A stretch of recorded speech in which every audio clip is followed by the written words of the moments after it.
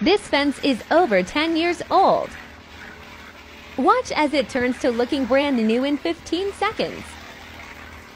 All right, so it's sodium hypochlorite, bleach. It's gonna make the fence look great for a few minutes. When it dries though, it's gonna dry white, so you really wanna stain it afterwards. It's also gonna make it really fuzzy. It's gonna affect the structure of those wood fibers on the board. It's also going to kill anything he has under this fence, whether it be grass, bushes, prized rose plant, etc. If you're gonna clean your fence, use a product designed to clean wood and not kill everything around it.